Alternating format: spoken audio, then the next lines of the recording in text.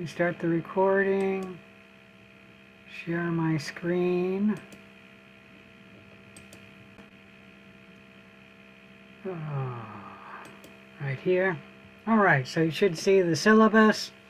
Today is February 9th, and we are going to be working on Chapter 5, Microbial Metabolism. Hopefully we'll finish that chapter today.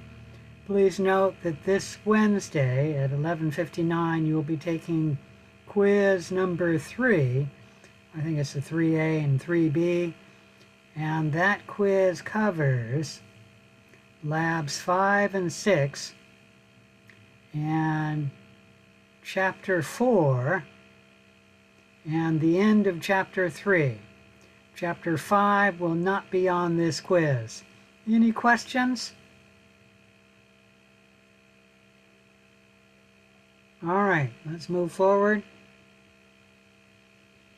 Let me see if I can see anyone. Nope.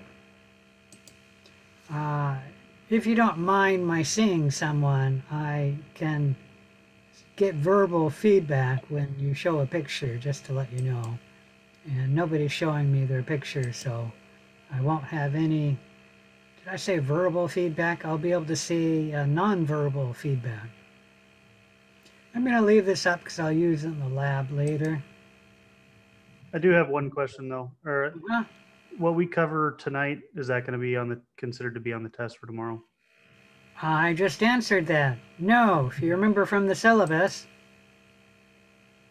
it covers Chapter 4 and the end of Chapter 3 and Labs 5 and 6.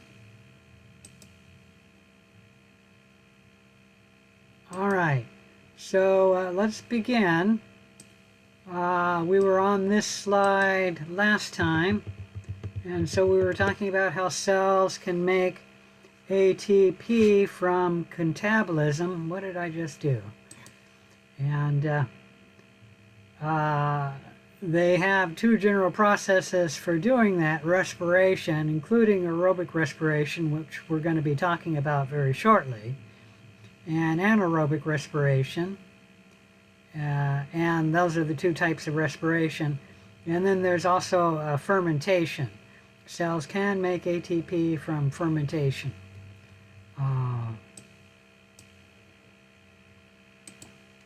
So let's look at an overview of the processes of aerobic respiration and fermentation. Aerobic respiration has three principal steps: glycolysis, shown here, the Krebs cycle, shown here, and then lastly the electron transport chain, or ETC, shown here. Essentially, electrons are flowing from glucose, which starts here, that's not shown, but starts here and enters glycolysis, and then the electrons flow to CO2 right there and water right there. Both of CO2 and water are energy poor and glucose is energy rich, the energy being in the chemical bonds of the molecules. And there's a high ATP yield in aerobic respiration. Okay? Our cells, at least our muscle cells, as well as bacteria cells, can also make ATP from fermentation. Fermentation does involve glycolysis, but there's no Krebs cycle, there's no electron transport chain, and instead of going this way, the electrons go this way, and they make, in glycolysis, pyruvate or pyruvic acid. We'll talk a little bit about that. And then the electrons flow to some end product of fermentation. That might be ethanol or lactate. There's a much lower ATP yield in fermentation compared to aerobic respiration. Any questions about that? Remember, this is just the overview. We'll talk about these steps in much greater detail in a little bit. This is another overview of aerobic respiration, showing you the 3 steps.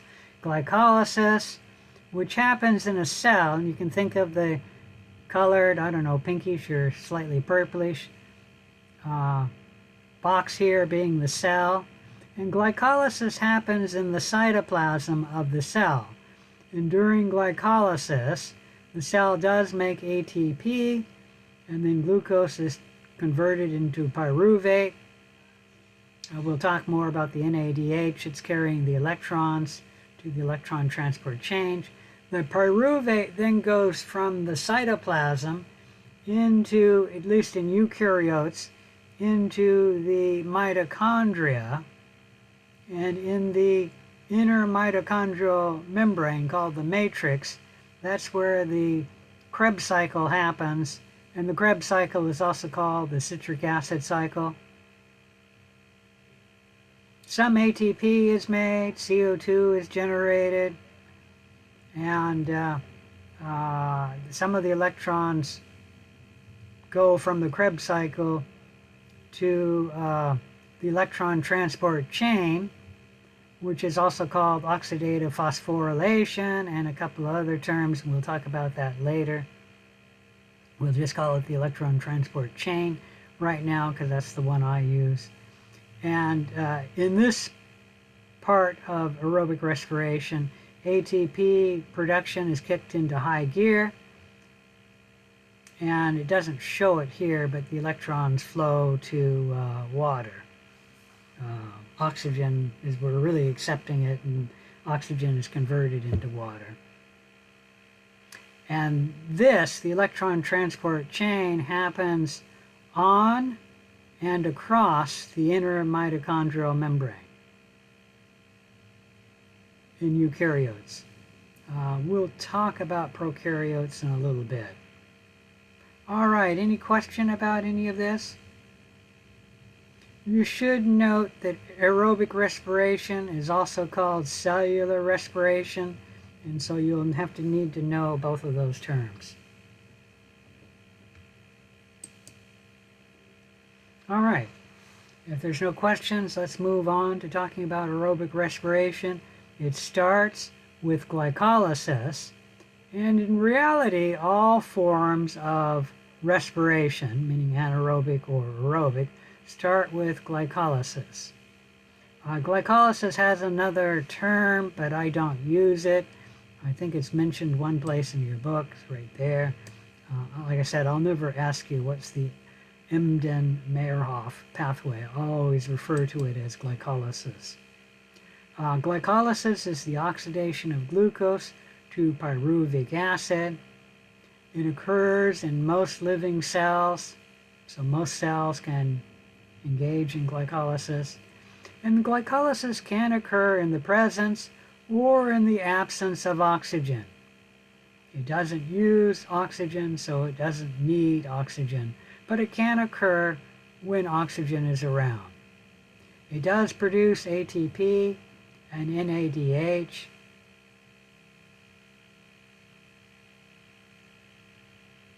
All right, any questions about this? This is still a little bit of an overview, but this is specifically of this part of aerobic respiration.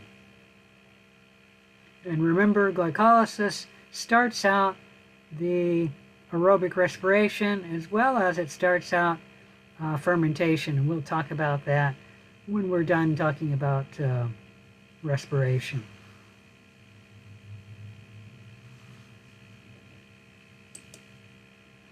So glycolysis has 9 or 10 steps, and the important thing to remember is that it starts generally with glucose, and if it isn't glucose, that molecule, meaning it's some other molecule like a complex carbohydrate or even a lipid or a protein, most of the time those molecules will be converted into glucose, and then glucose will start the aerobic respiration. Any question about that? Let me see if I can blow this up a little. Yeah, it's a little better. So that's glucose, And you'll notice that we take some, we don't need to see that, we take some ATP in glycolysis, one here and one there. And that molecule is converted into this molecule. You don't need to know the name of it, glucose 6-phosphate.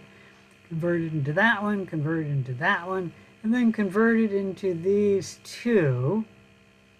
And glucose was a 6-carbon molecule shown here. Each of these circles is one of the carbons of glucose. And so it makes 2 3-carbon molecules. This molecule is converted into that one, and then this one, this pathway will run twice because that one's converted into there. And we generate NADH right here, and we generate 2 ATP right here, and 1 water there, and 2 ATP here. And then the glucose is converted into pyruvic acid, and there are 2 pyruvic acids because this molecule is converted into that molecule. Any question about that? Now let me state that pyruvic acid and pyruvate are used interchangeably. They are chemically different. One has the hydrogen attached to it, the other doesn't. But your cells use pyruvic acid and pyruvate the same, and so we will use those 2 words interchangeably, even though they are chemically slightly different. Any questions about that? I'm having a bad hair day today. My hair isn't behaving. Now I should state that I was required to learn this pathway when I was an undergraduate, and I was required to learn the enzymes that did each pathway. And since I was required to learn that as an undergraduate, I think it's fair for me to require you guys to learn it. What do you think of that? No thanks. You don't need to know that. You do need to know the summary reaction or equation for glycolysis, and that is you start with 2 glucose and you end up, excuse me, not 2 glucose, you start with glucose and you end up with pyruvic acid, and there's 2 of them, and then you get a net gain of 2 ATP from glycolysis. I already mentioned you get 2 pyruvic acids, and you also get a net gain of 2 NADH. You do need to know that it starts with glucose and then ends with this red box.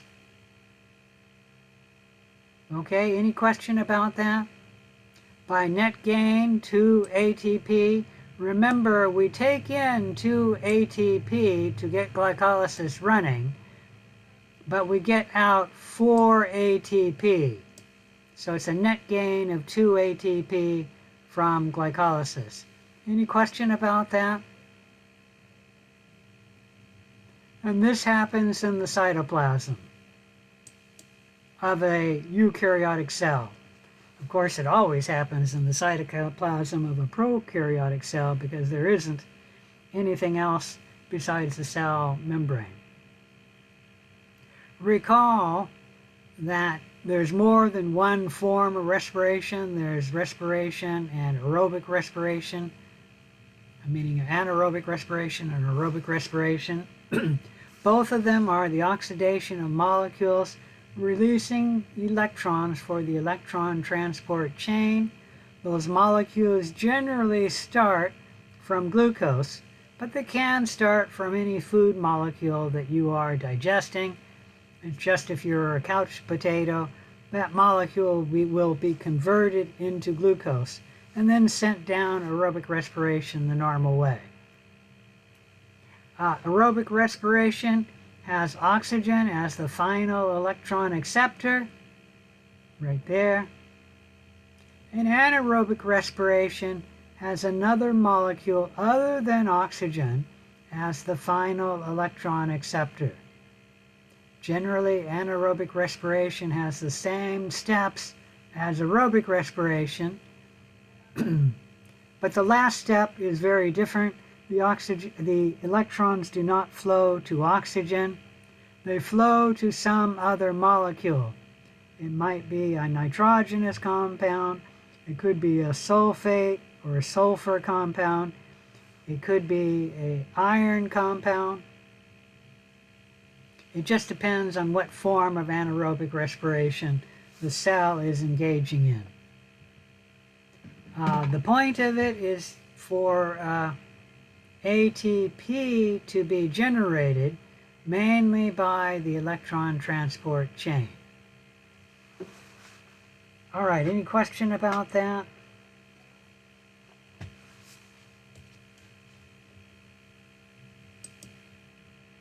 No. All right. So once glycolysis happens, pyruvic acid cannot directly enter the Krebs cycle. It needs to be changed, and it's oxidated and decarboxylated, meaning a carbon comes off. Where is it? Right there. This carbon coming off.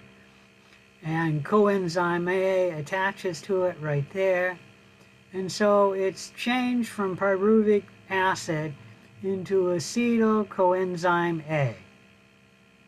And this happens in one step, and it's called the preparatory step because we're preparing the pyruvic acid for entry into the Krebs cycle. Now, the pyruvic acid is a 3-carbon molecule, and it's converted into acetyl coenzyme A, which is a 2-carbon molecule. And so 1 carbon comes off as CO2. And this is the first burning of the carbon of glucose into CO2.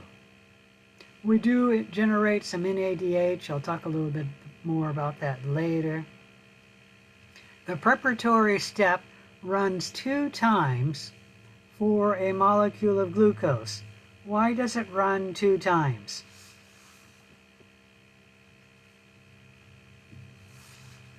Because there's 2 pyruvic acids that come out of the glycolysis. Can you say that again? I didn't quite hear that. There's 2 pyruvic acids that come out of the glycolysis. Right. Glucose is converted into 2 pyruvic acids, and so the preparatory step is going to run 2 times for each molecule of glucose. Very good. Thank you for contributing. This class is not very good about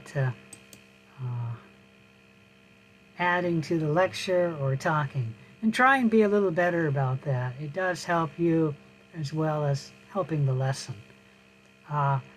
So the next step of aerobic respiration is the Krebs cycle, and you should know that the Krebs cycle has other names. Generally, I will refer to it as the Krebs cycle, and your textbook, assuming you have the edition for Clark College, also refers to it as the Krebs cycle. But some other authors, as well as just the fact that it has different names, some people call it the tricarboxylic acid cycle, or TCA for short, and it's also called the citric acid cycle, and that still is abbreviated TCA, T for the, C for citric, and then A for acid. Okay? Any question about that? All right? No. So we'll call it the Krebs cycle. The Krebs cycle, we're seeing the preparatory step here really doesn't start until after the preparatory step, changing the pyruvic acid into acetyl coenzyme A. The coenzyme A comes off, and then the acetyl part joins up with oxyl. Let me blow this up so you can read that. Joins up with oxaloacetic acid, and then form citric acid. The citric acid is converted to this molecule, converted to that molecule, and NADH is generated and CO2 right here. This molecule is converted into that molecule, and CO2 and NADH is generated right here. This molecule is converted into that molecule. ATP is generated right here. And then that molecule is generated into that molecule. We generate FADH2 right here. That molecule is converted into that molecule. And that molecule is converted into that molecule. And NADH is involved in that step. And this is oxaloacetic acid, the molecule that we started the Krebs cycle for. And that's why it's called a cycle. Let me see where I can put that so it's not blocking the way. And that is, we end up where we started. Why it's called a cycle. It just endlessly goes around and around as long as acetyl coenzyme A is entering the cycle. And then the two carbons of acetyl coenzyme A are converted into CO2, one right here and one right there. And that means, well, let me mention this.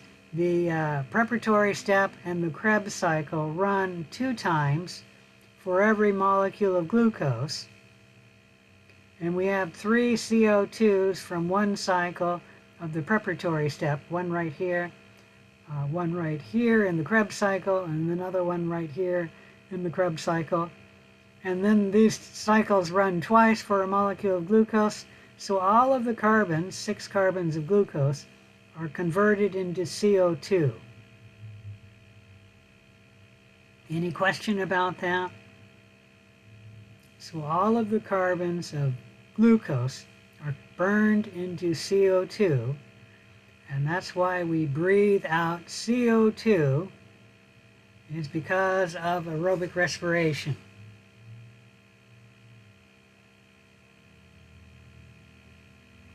All right, so in the preparatory step in the Krebs cycle, that's what this slide is showing you. Let me end this show here and then you can read that.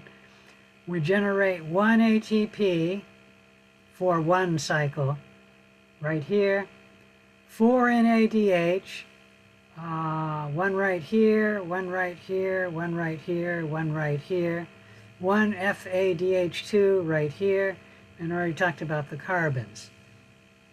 And so for one cycle of the preparatory step in the Krebs cycle, you get what's shown in the red box. Remember, for glucose, you're going to run the preparatory step in the Krebs cycle 2 times. And so you'll double these numbers, not 1 ATP, but 2, and then 8 NADH, and then 2 FADH2, and then 6 carbons.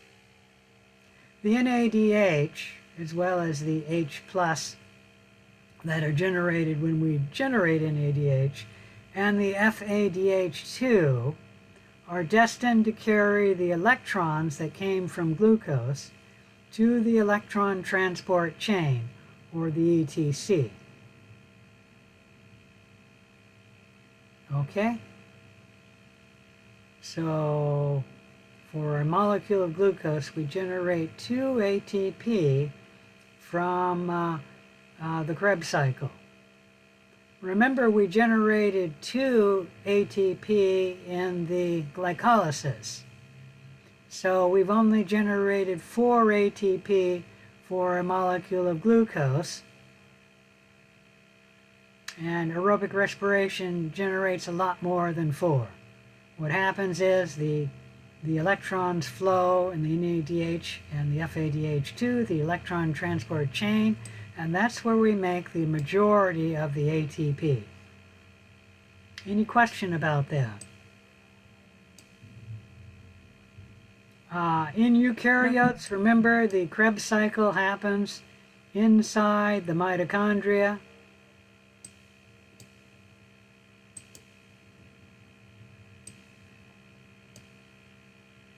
And then the electrons, NADH, coming from glycolysis and the Krebs cycle, and FADH2 not shown coming from the Krebs cycle. Take the electrons to the electron transport chain. Those electrons will then flow to oxygen, which will be converted into water. And in the electron transport chain, we generate a large amount of ATP.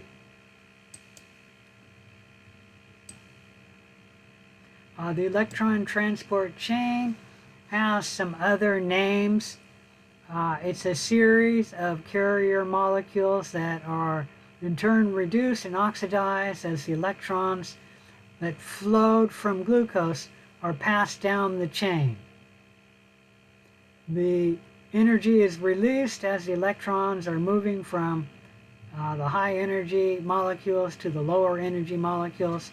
And what I mean is, in the chain of molecules, in the electron transport chain, the electron flows to the first molecule, it's a protein, and then it moves to the next one, and then the next one in the chain of molecules, until at the very end it leaves the electron transport chain and flows to oxygen. And each time the electron moves, it loses a little bit of energy. The energy is released in controlled ways, and it's released by chemiosmosis to produce ATP. And this uses flash. Let me see if I can get it to run.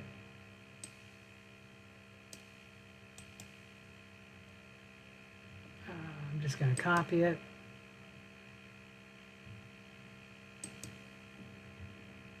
I'll go ahead and run it here because I can't open a new one without getting it out of here. Oops, that didn't transfer. All right, let me try it again. I can't see it. There we go. Sort of. I'm having trouble.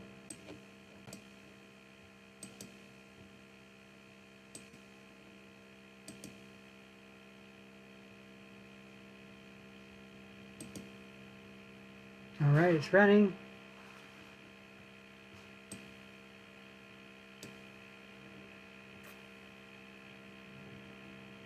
Oh dear, it doesn't look like it's going to run.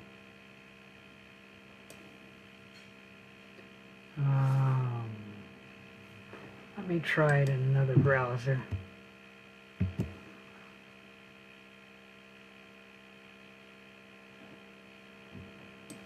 Sorry with this, I gotta stop the share here because I can't control my crud. Alright, I'm gonna have to ask you guys to view it on your own unless I can get it to run here. That's where it was trying to run. Let's go here. I know you're not gonna see this if it runs. Yeah, it's doing the same thing here. So for some reason, I'm not able to run Flash now. Yeah, it's going to say Flash end of life. You can't see that, but I'm afraid that video, I can't show it to you. So it was going to show you a little movie on the electron transport chain. Let's see if I can go to YouTube and just find one. I know you're not seeing this. Why didn't that go to YouTube?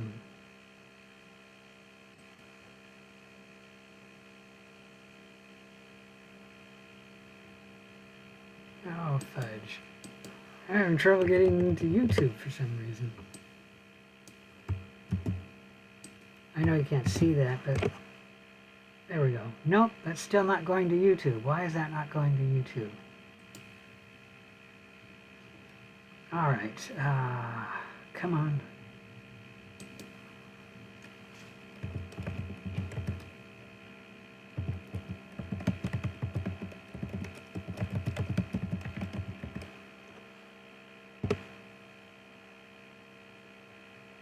All right, let me turn on the viewer, share the screen.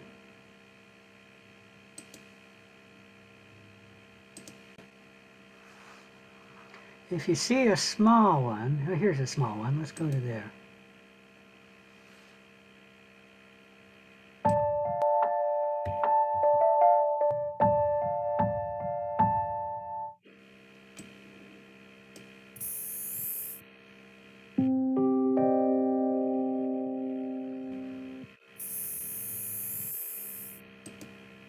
think this is the one I have later on.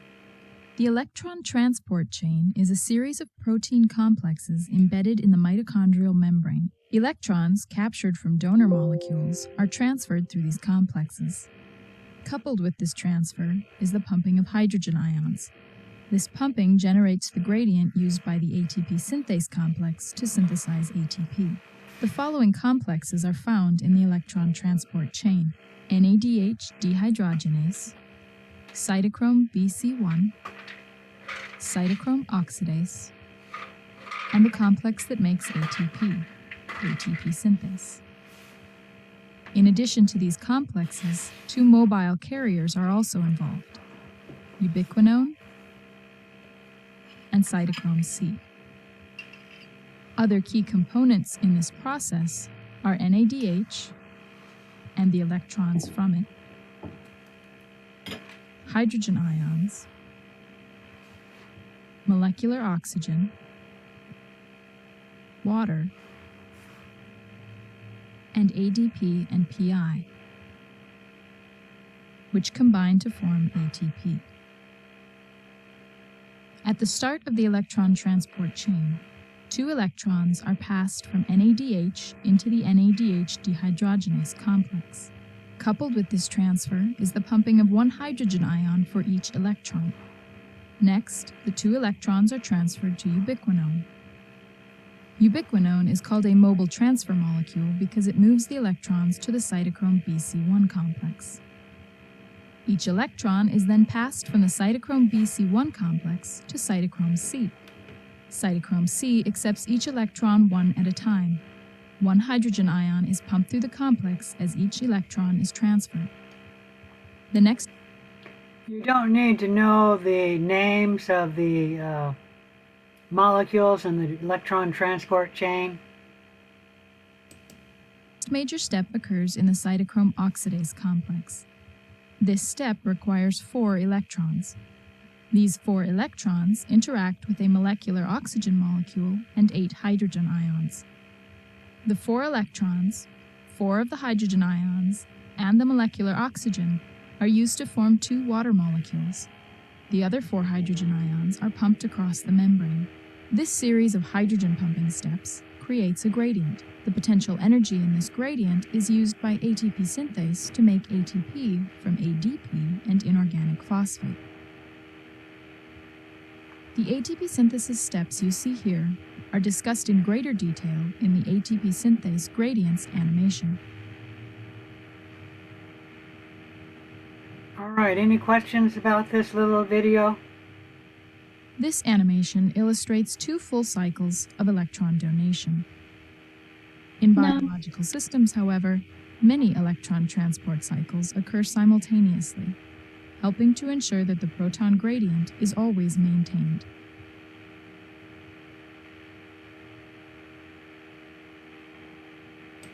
All right, I think I've got that link later on, but if not, let me copy this web page and put it on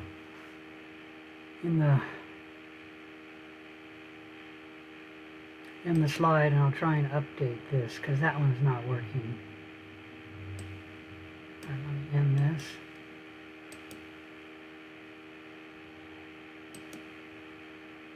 And let's move that over here. I'm going to put that there. I'm going to get rid of this.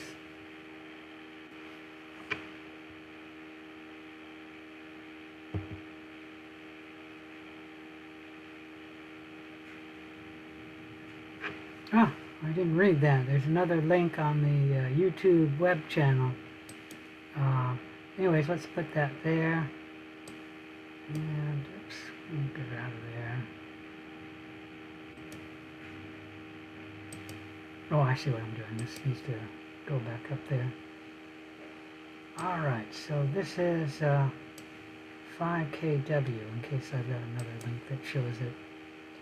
So let's talk a little bit more about the electron transport chain. In eukaryotes, it occurs along the inner mitochondrial membrane.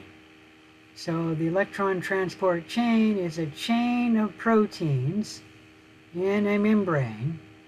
And in eukaryotes, this membrane is the inner mitochondrial membrane. Any question about that? No, prokaryotes do not have a mitochondria. So the electron transport chain cannot happen in the inner mitochondrial membrane of the mitochondria. In prokaryotes, the electron transport chain happens on the cell membrane. There is an electron transport chain in prokaryotes, and they do perform aerobic respiration, and the electron transport chain happens on the cell membrane. And these proteins in a prokaryote are actually in the cell membrane. And this picture is showing you an overview of what's happening. Let's see if I can blow this up. I'll just blow it up here. The electrons are flowing from glucose, and they're carried by NADH and FADH2. You note that NADH delivers the electrons to the first protein in the electron transport chain. You can put that as part of it, but it's not exactly part of the electron transport chain. The FADH2 do not. They send the electrons to the second protein in the chain. And that's important because the first protein, when it receives those electrons, the electrons move across the protein and then flow to the second protein.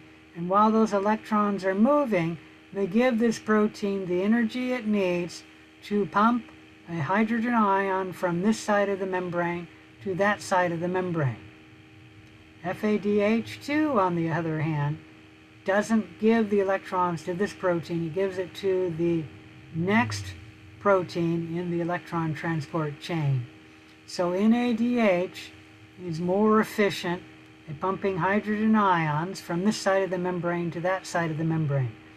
And then NADH and FADH2 can pump hydrogen ions from this side of the membrane, also at this protein in the membrane and this protein in the membrane. These proteins do not pump hydrogen ions from this side of the membrane to that side of the membrane. And you don't need to know the names of these proteins.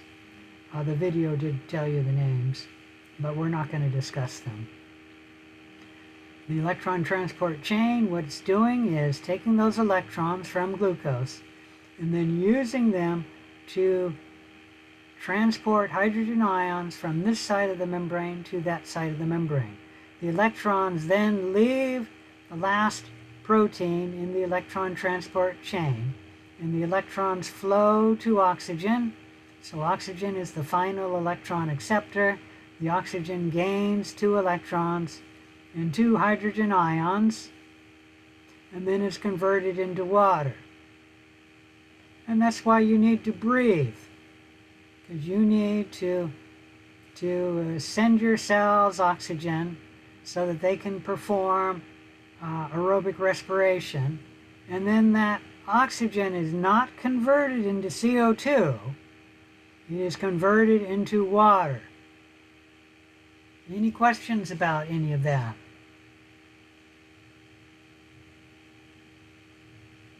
Where does the CO2 come from that we breathe out?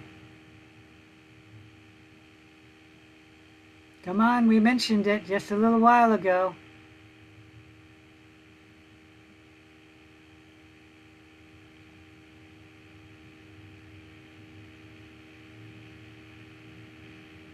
Where does the CO2 come from in aerobic respiration?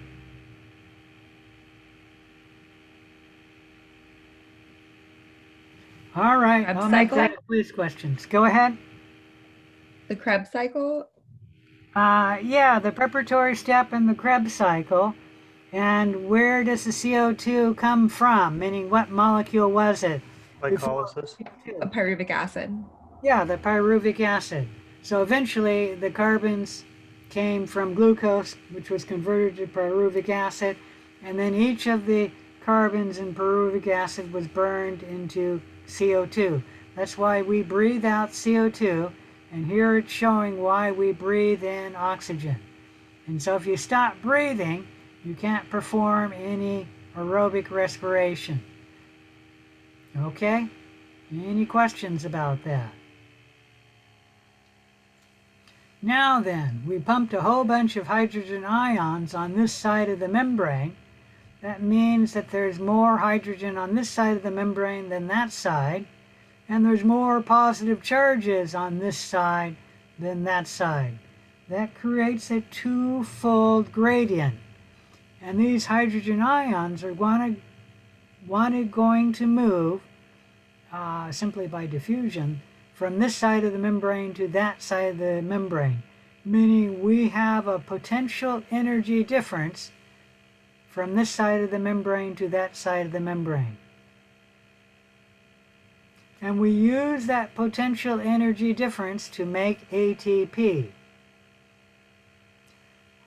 When the hydrogen ion moves from this side of the membrane to that side of the membrane, it can only move through this protein channel. And this is an ATP synthase molecule. Let me move this a little bit.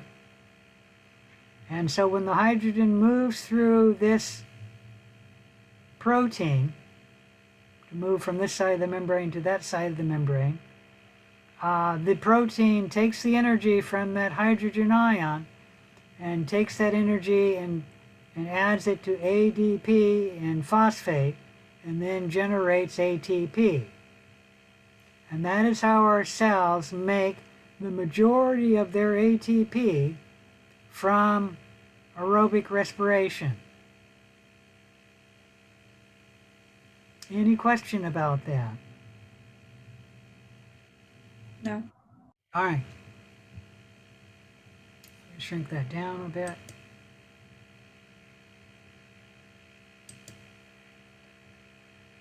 So, is that showing you everything? Not really. So aerobic respiration in the electron transport chain, we generate a large number of ATP molecules per molecule of glucose.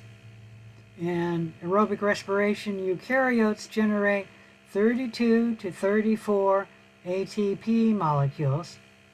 Prokaryotes are a little more efficient.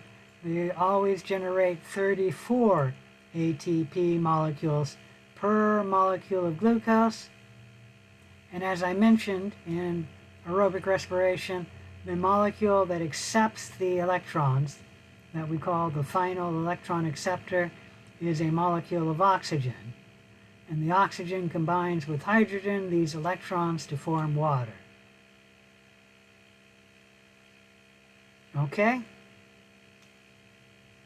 Now, most eukaryotic cells can only generate 32 ATP molecules per molecule of glucose from the electron transport chain, but the heart, the liver, and the kidney are more efficient, so their cells can generate 34 molecules of ATP per molecule of glucose. Why do you think the heart, the liver, and the kidney are more efficient than your skin cells or your nose cells or your brain cells?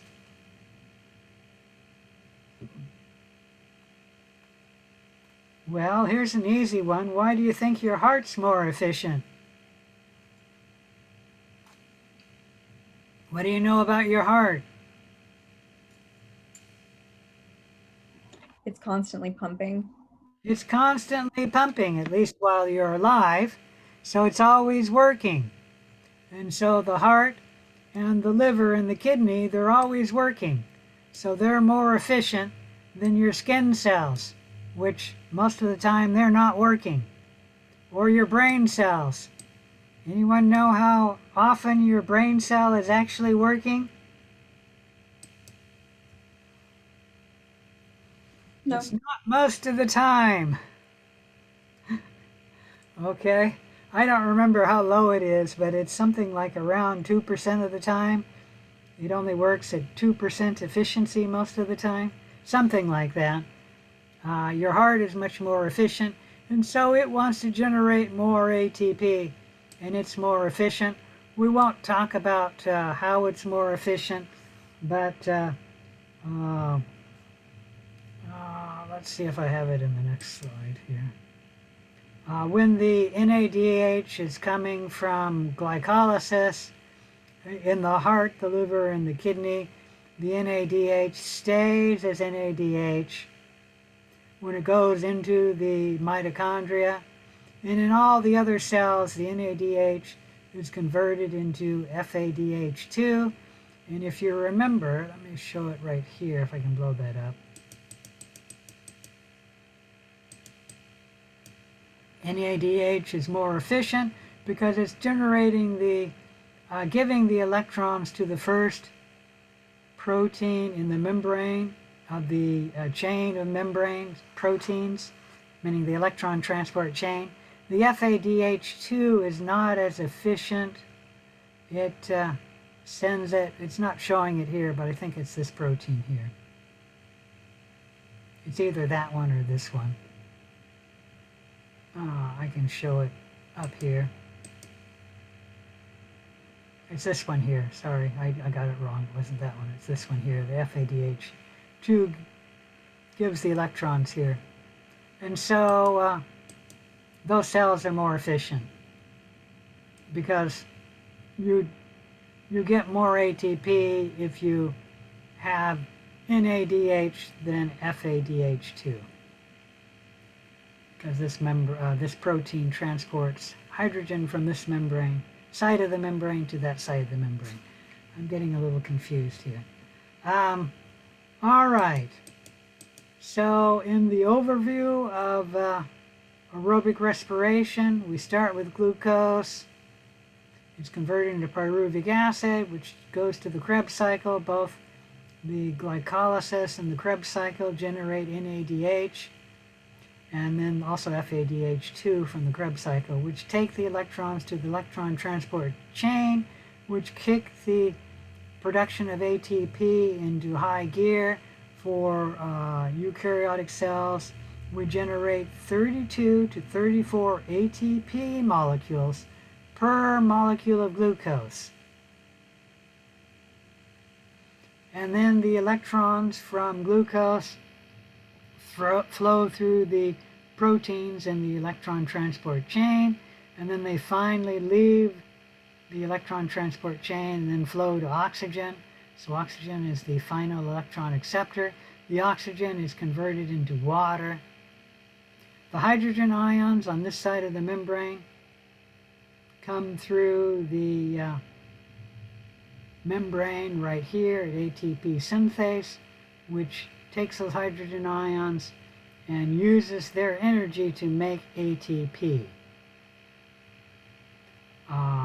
Each time the electron moves from one molecule, glucose, to NADH, from NADH to, we won't mention the names, but FMN, etc., the electrons lose energy until they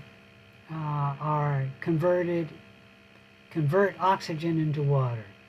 And that's how we control the release of energy in the aerobic respiration, okay, by a series of oxidation reduction reactions.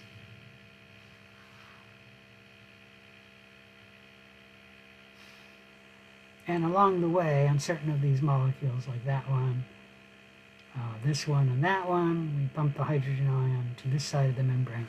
All right. Let's talk a little bit about that. I already talked about that, so let's move on. Right here. In eukaryotes, this happens in the intermitochondrial membrane, and when we're pumping the hydrogen ions from this side of the membrane to that side of the membrane, in a eukaryote, everything is good because the hydrogen ions are pumped from this side of the membrane to that side of the membrane. So the hydrogen ions are in the space between the two membranes, between the outer membrane and the inner membrane. And that protects the cell. Okay?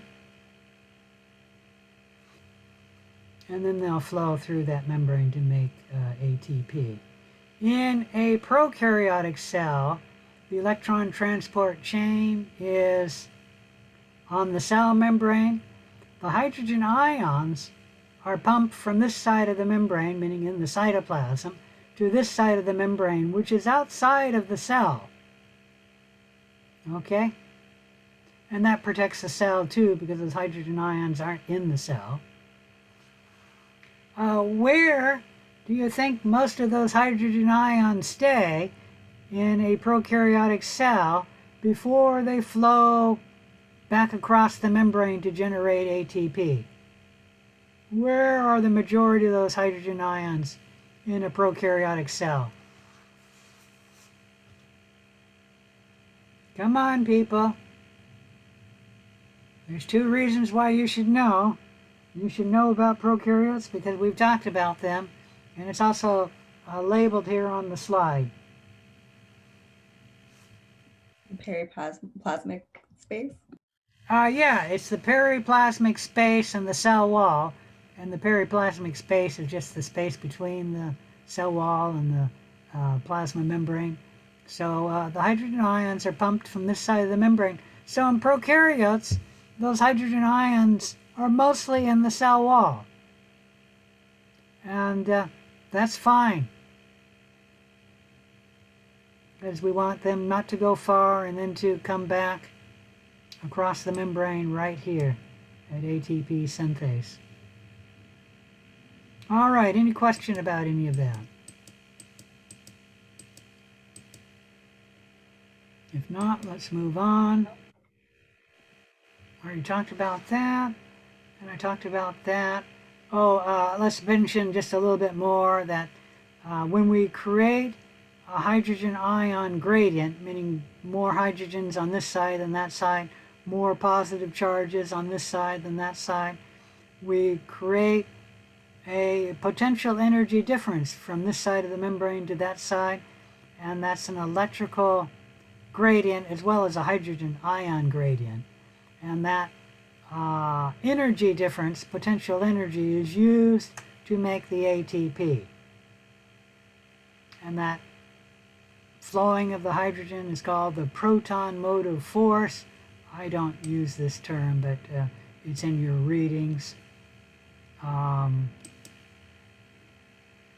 chemiosmosis is specifically the process of having a higher H plus concentration on this side of the membrane, and so the hydrogen ions move to this side of the membrane through the ATP synthase, and chemiosmosis is exactly where we generate ATP in aerobic respiration, at least in the electron transport chain. Okay? And this is a term I don't really use very much because it's just a part of the electron transport chain. The electron transport chain has a couple of other names. It's called the electron transport chain as well as electron transfer chain, let me think about what the heck's the other name. Transfer chain, electron transport chain. So that's 2. There's 2 that are similar to that, and I'm drawing a blank on what the heck it is. And it's also called oxidative phosphorylation. Oxidative phosphorylation is a very different name from the electron transport chain. I tend to use electron transport chain, and so does your textbook author. Okay? But it could be electron transfer chain, which is so similar that students don't get confused by that. But it's also oxidative phosphorylation, and I don't use this term. I'm only mentioning it because some authors will use that term. Okay, any question about that? So aerobic respiration, the final ATP production, meaning ATP accounting for glycolysis, the Krebs cycle, and the electron transport chain, is we generate 36 to 38 ATP molecules per molecule of glucose in a eukaryotic cell. Prokaryotes are a little more efficient. They generate 38 ATPs per molecule of glucose. You do need to know the major steps in the electron transport chain, and you do need to know the summarizing step for aerobic respiration. It doesn't occur in one chemical reaction, which is what we're looking at for the summary equation. 1 glucose, C6H12O6, plus 6 oxygen molecules, plus 38 ADP molecules, and 38 inorganic phosphates are converted into CO2, 6 CO2 molecules, 6 water molecules, and 38 ATP molecules. Any question about that? Let me back up a minute. I forgot to mention, I could talk about it there. Let's look at it right there. That's a good one. Most of the steps in the aerobic respiration are chemical reactions. Okay? So NADH converting into NAD plus and releasing the hydrogen ion and the electrons, that's a chemical reaction. But there are a few steps which are physical reactions. The twofold hydrogen ion gradient on this side of the membrane compared to this side of the membrane, and then the flowing of the hydrogen ions from this side of the membrane to that side of the membrane, those are physical reactions. So aerobic respiration does include a few physical reactions and then many chemical reactions. And to remind you about the difference, a chemical reaction is when a molecule is changed from one form or another, like NADH to NAD plus,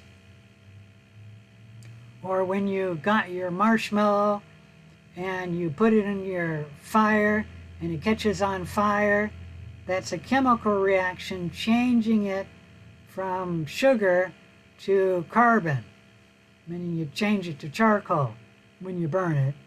Any question about that? That's a chemical reaction changing the molecule.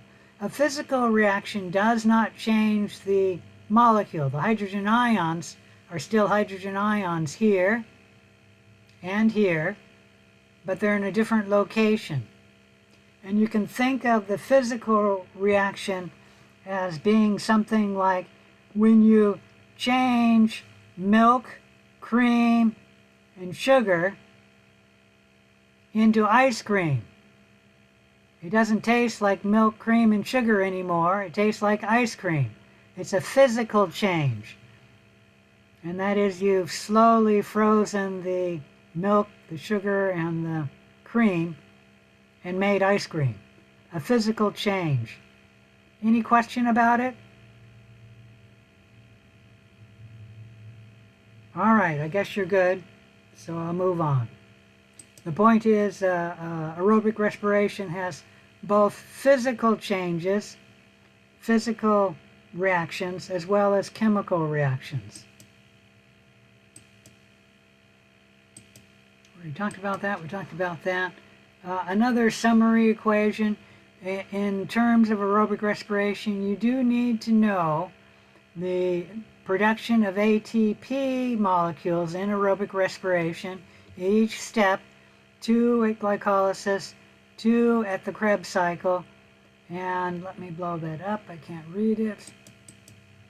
34 to 36, is that right?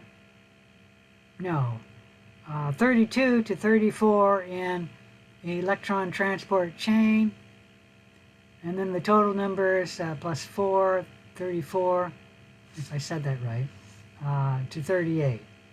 So 36 to 38 ATP molecules per molecule of glucose. Any question about that? You should also know that glucose generates 2 pyruvic acids, and then the carbons in pyruvic acid are converted into CO2. So for each of the 6 carbon atoms in glucose, we generate 6 CO2 molecules. And then the oxygen we breathe in is converted into water. So 6 oxygen molecules are converted into 6 water molecules. All right, any question about that? Any questions about aerobic respiration? I don't think we're going to finish this lesson, but we'll move on. All right, let's move on to our anaerobic respiration. Anaerobic respiration is similar to aerobic respiration, except the final electron acceptor in the electron transport chain is not oxygen. It's an inorganic molecule, such as a nitrate ion or a sulfate ion, or a molecule of iron ion. Anaerobic respiration does have glycolysis in the Krebs cycle, so those two still occur.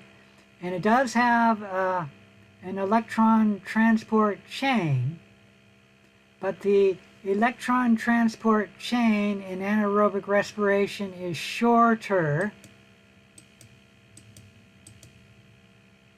Let me show that. Well, that's not a good one. So it may have fewer proteins than we have shown here.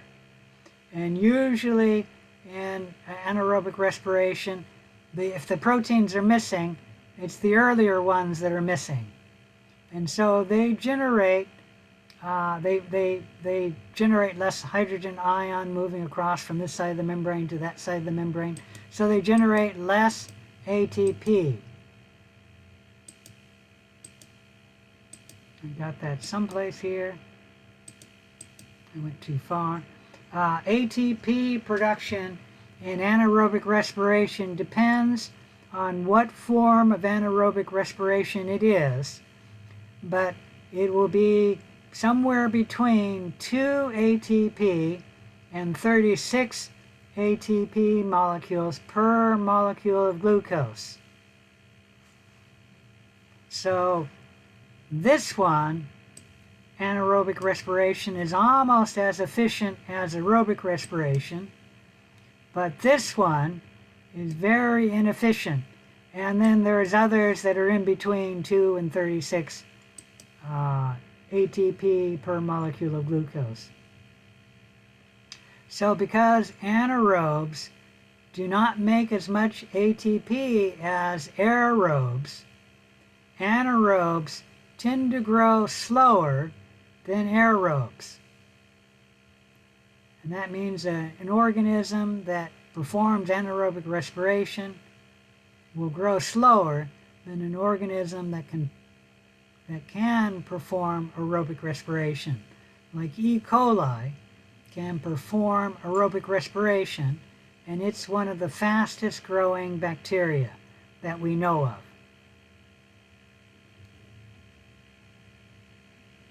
All right, any questions about any of that?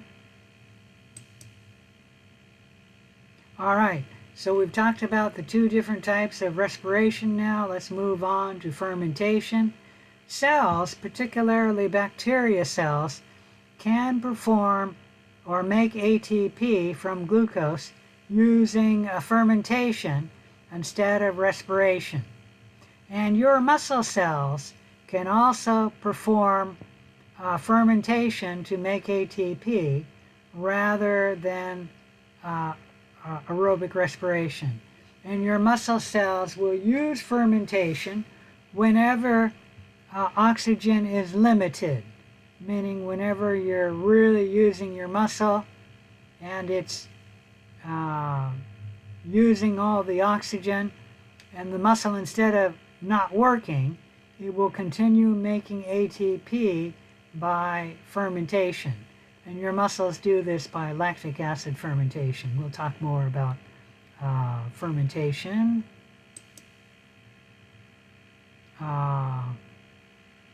Actually, this is the start of the worksheet 5, so I'm not going to discuss it other than that fermentation does make ATP, but not much. It makes ATP only in glycolysis. So for a molecule of glucose, we only generate 2 ATP molecules when we perform fermentation from a molecule of glucose. And you're doing fermentation in the worksheet. Oh, we are going to finish this lesson. And then in the worksheet, we're looking at the integration of metabolism. And we've discussed metabolism as being one way, like glucose is converted into pyruvic acid. But many of the reactions in our cells are actually amphibolic, meaning it can go both ways. The reaction can flow this way, but it can also flow this way. Okay?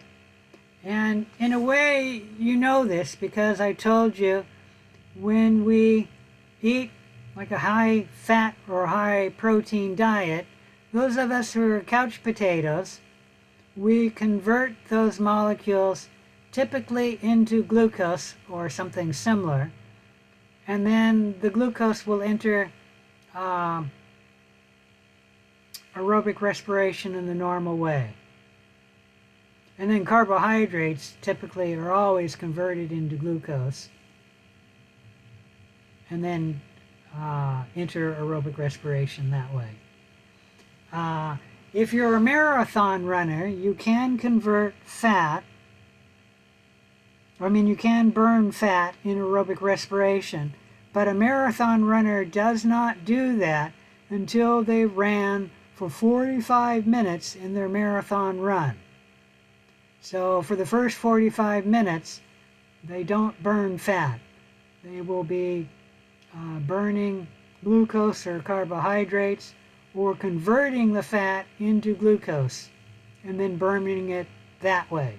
But after 45 minutes, the body will need more energy and the marathon runner will directly burn fat. And let me see if I can blow this up a little bit. We'll just talk a little bit about lipids. They can be converted into fatty acids and glycerol. Glycerol does enter a little bit of low down, low down in glycolysis. The glycerol enters right here and then comes into the lower part of glycolysis. The lipids are converted into 2 carbon chains, which then are converted into acetyl coenzyme A and enter the Krebs cycle. Okay? And as you know, if you eat too much sugar or something like that, our cells are very good at converting that sugar into glycerol and fatty acids and then storing that as lipids. So these reactions can go backwards. And our cells are not very good at going backwards, meaning we can do it for some reactions, but not all reactions. For these, we do it for most of them, but we can't do it for all of them. Okay? But green plants and many prokaryotic cells are much more efficient at going backwards than we are. A green plant can make every molecule that they need, starting from glucose, CO2, and water. Okay? And that includes things like vitamins and other nutrients that humans need to eat.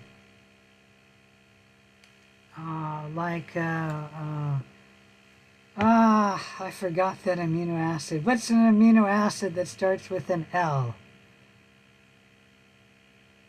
Is it lysase? No, that's an enzyme. There's an amino acid that starts with an L, and we need to eat it in our diet, and it's called an essential... Lysine? Say again? Lysine? Lysine, thank you, that's it. That's an amino acid we have to eat in our diet because we cannot make it. We can only go metabolize lysine. We cannot go backwards making that amino acid. Many of the amino acids we can go backwards, like phenylalanine and tryptophan. We can go from one to another. Okay? We can make one from the other. But lysine we cannot make. And so we need to get it in our diet.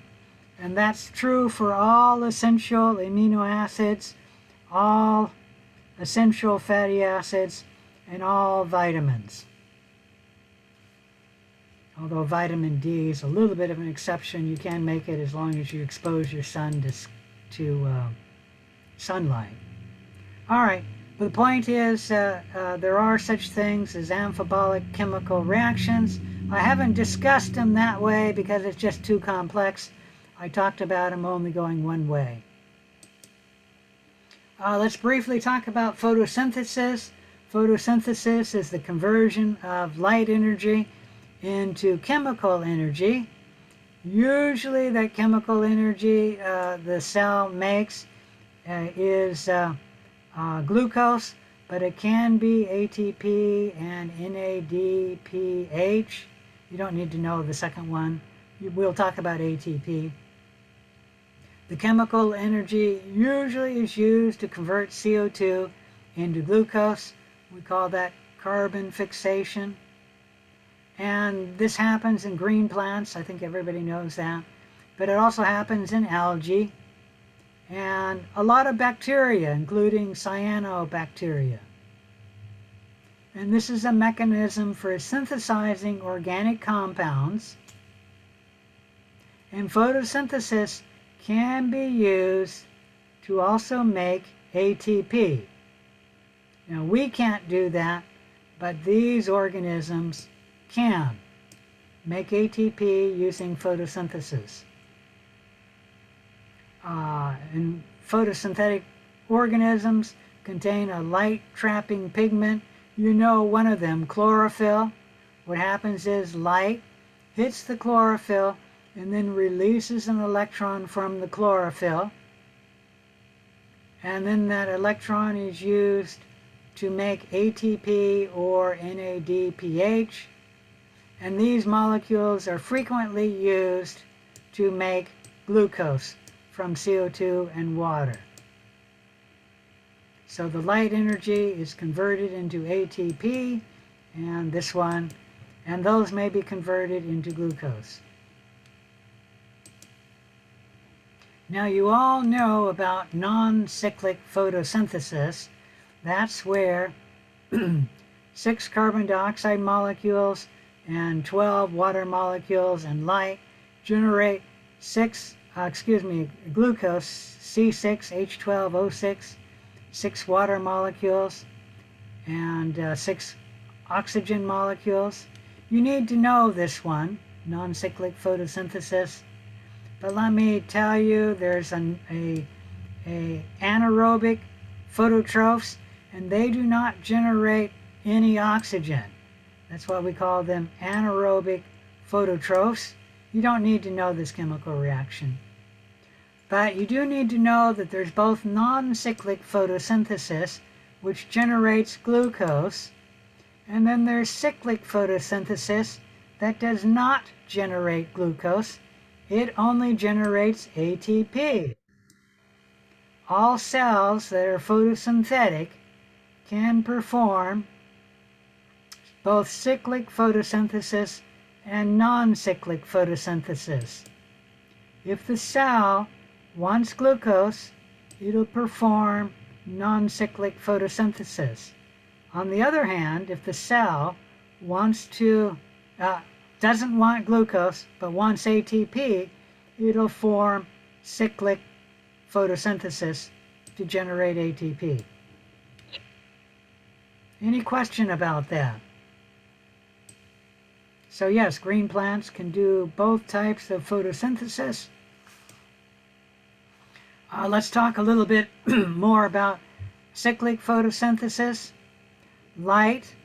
Can you go back a second to the other slide, please? Thank you.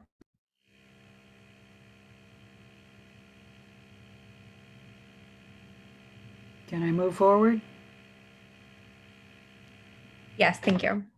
All right. What happens in cyclic photosynthesis, light, it's chlorophyll, which isn't shown here in this photosystem, and the light causes an electron to move from the chlorophyll. The light moves to this protein in a membrane, to that protein in the membrane, to that protein in the membrane, and then back to chlorophyll.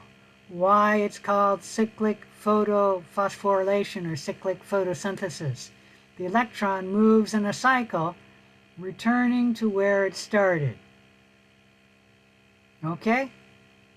While the electron is moving through this protein, it gives the protein the energy it needs to pump hydrogen ions from this side of the membrane to that side of the membrane. That creates a twofold hydrogen ion gradient. There's more H over here, and there's more plus over here.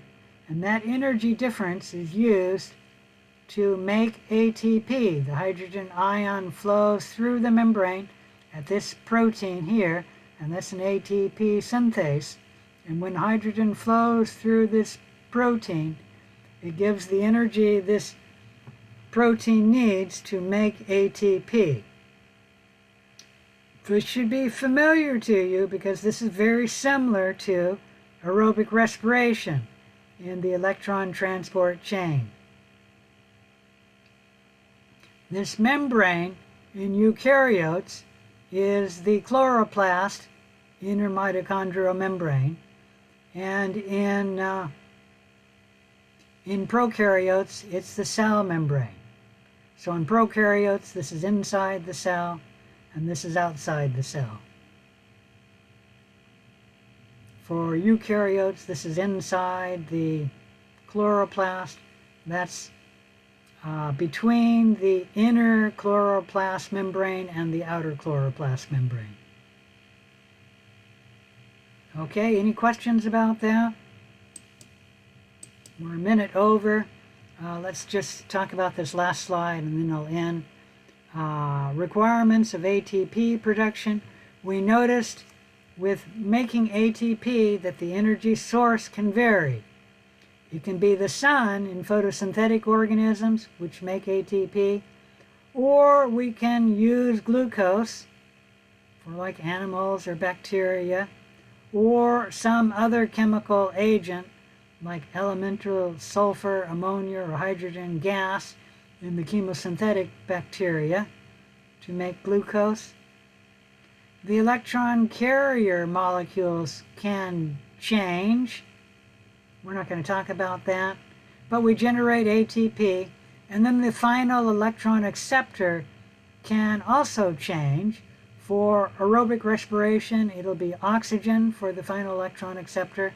For anaerobic respiration, it'll be a molecule other than oxygen. For fermentation, it will be an organic compound like lactic acid. It's actually the pyruvate that accepts the electron. And then for cyclic photosynthesis, it's the chlorophyll.